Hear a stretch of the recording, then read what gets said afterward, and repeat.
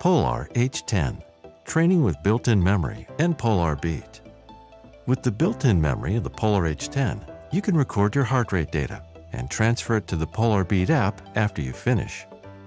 Start by moistening the electrode area of the strap. Fasten the strap around your chest and adjust the strap to fit snugly. Open the Polar Beat app and sign in with your Polar account or register as a new user. You can also use the application without signing in.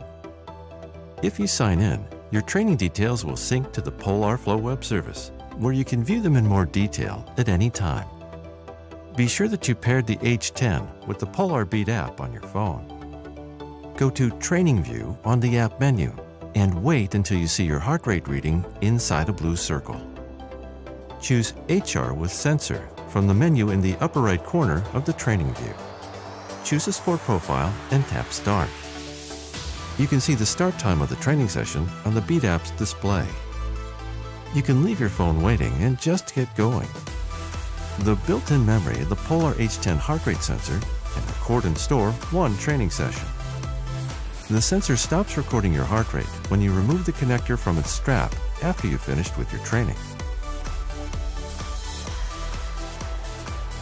When you come back to your phone, attach the connector back to the strap and wear the sensor around your chest again.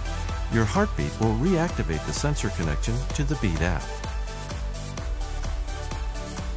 You can see only the start time of your training session on the Beat app's display.